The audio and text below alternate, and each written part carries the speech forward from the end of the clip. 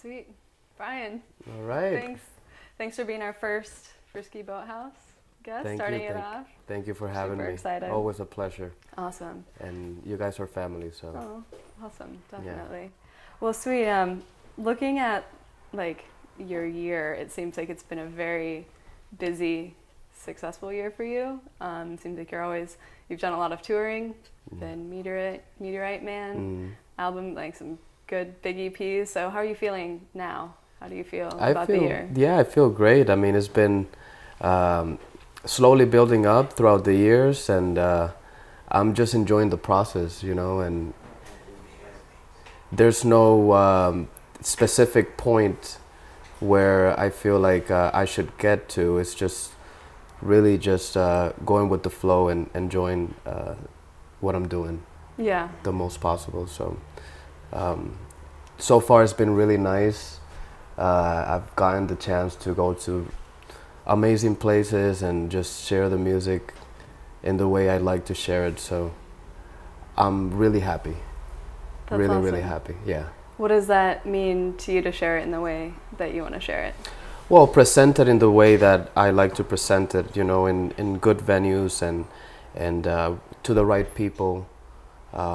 We're very particular with where I play and how it's done with who, always, you know, who is associated, who understands the music that I'm presenting, which is not necessarily the trendy stuff. The trendy music is more of a, it's a bit beyond that. So the people that understand that and the venues that are open to that are the people that I usually like to present the music, you know, so it can be properly, you know. It's almost like, if you think about it, it's almost like watching a very hi-fi movie in the proper theater.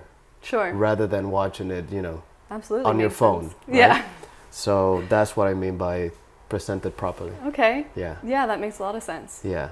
And you feel like this year's been a good year for that, for you? Yeah, for sure. Like the music that I do is, it requires, you know, a nice big sound system and the right environment for it to be perceived how it was written.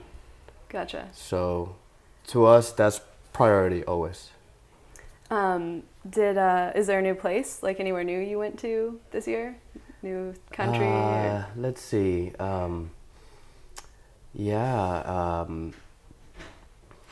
Oh gosh, I have to think. There's been a yeah, always new places. I just came from Sarajevo, but I was just there about a year ago. But yeah, I mean, I had an India. Oh, Australia. Yes. Oh yeah. Yes. Sorry, I just came from Australia. Beautiful city, Brisbane and Sydney. Amazing energy. It was really pleasant to be there because it was a place that I've been wanting to go, but we were just waiting for the right time, and this was the right time. Yeah, and there's other places that I can't really remember now, but they're all special. They're all very special, and I really value each one of them. There's a lot of people ask me, "What's your favorite city? What's your favorite place?" You know, it's really hard to answer that question because each place has its own personality, and it would not be fair to just pick one over the other one because you have to understand what is the city going through, what have they gone through, where are they standing with in an educational side as far as music, and then from there you're able to see from there you're able to appreciate the city, right, and the people. Yeah. Based on that, you cannot compare it ever with another city because they have another history. Yeah. And when you understand that, then each place becomes very special. Yeah. That makes a lot of sense. Yeah. Do you have like a favorite? I know you probably just as you just said, but maybe just one of your favorite moments from this year, like a night that surprised you or something that's really stuck with you. That's kind of representing. Yeah, many of them, but I think New York is always going to be for me the place.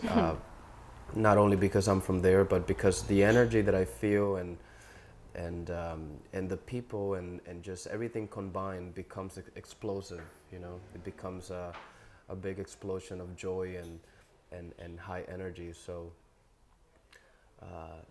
I would always pick New York, as long as they keep doing that. But yeah, but a lot of beautiful places: San Francisco, Los Angeles, and Miami, Argentina, of course.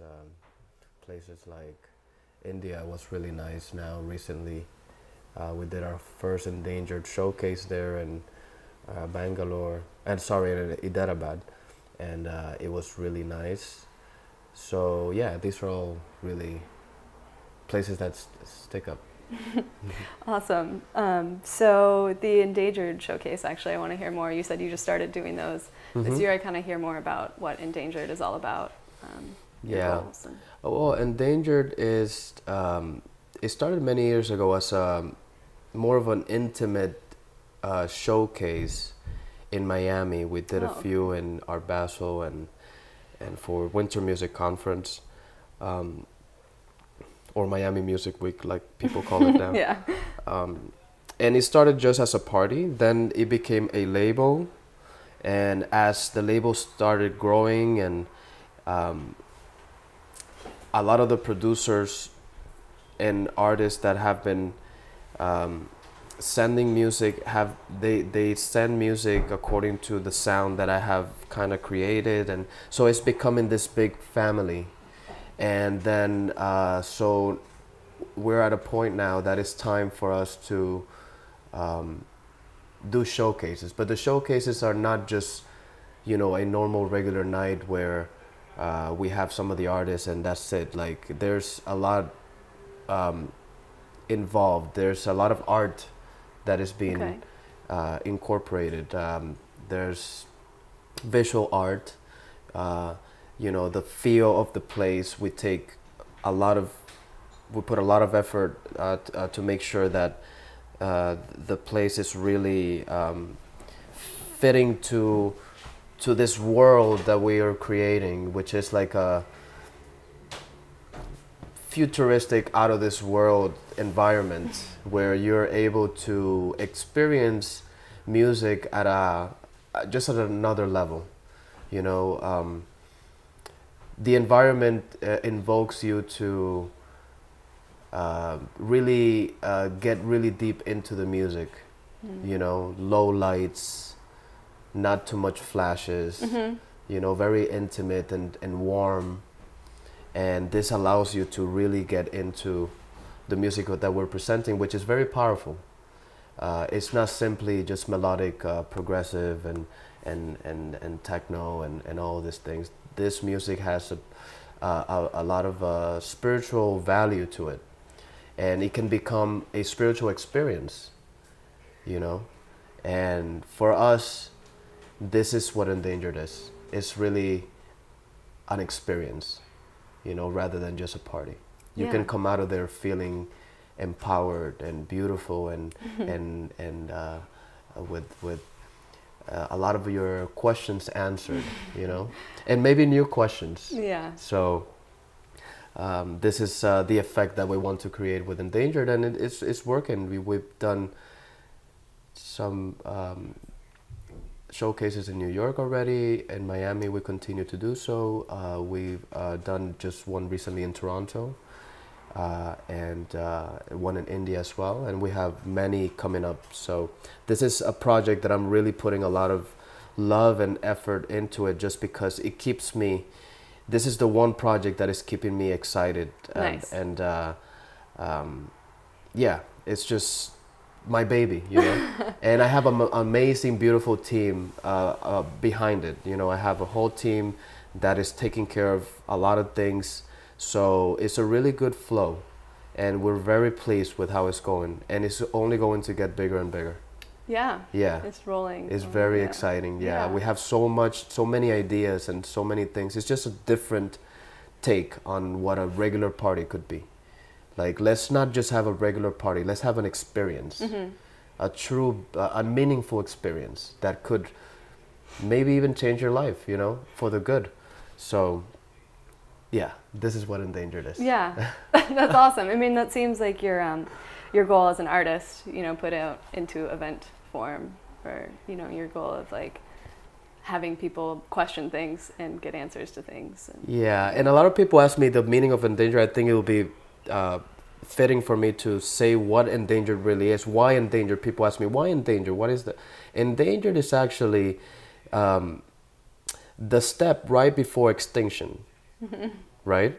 So any creature that it becomes endangered is because it's just about to become extinct.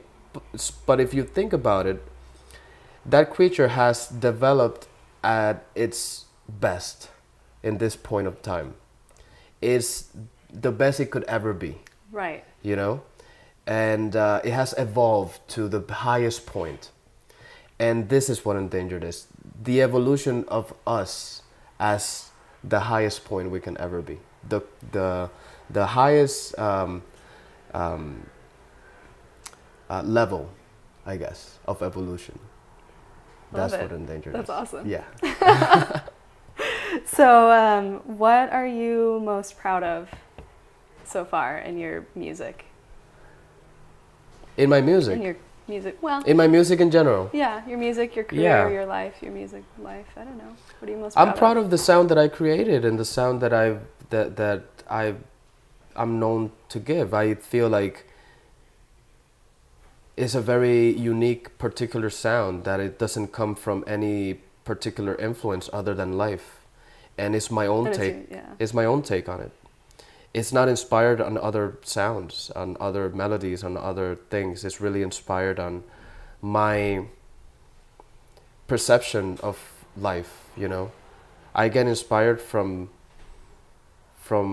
a flower, from a mountain, from water, from something that I see and experience. And then this turns into an expressive emotion in sound, and then I get to share that and present you with that picture. And if this causes a positive reaction in you, then that's what I'm proud of. That's awesome. I think that's the most you can like hope for in life, to express what you see, your unique perspective. I think so, yeah. Yeah. Yeah, I think awesome. so. Anything else you want to share? Well, I mean, just very grateful for all the support always that people are always showing, and so much love, and you know, I'd just like to share that my journey will continue, and it's only gonna get more interesting, and to if you're looking for an experience that is beyond beyond music, then just be on the lookout to what we're doing, because that's what we're presenting, and that's what we want to give. That's the gift that we want to give to the people. Awesome. Yeah. Thanks, Brian. Thank you for having me. My pleasure. Yeah.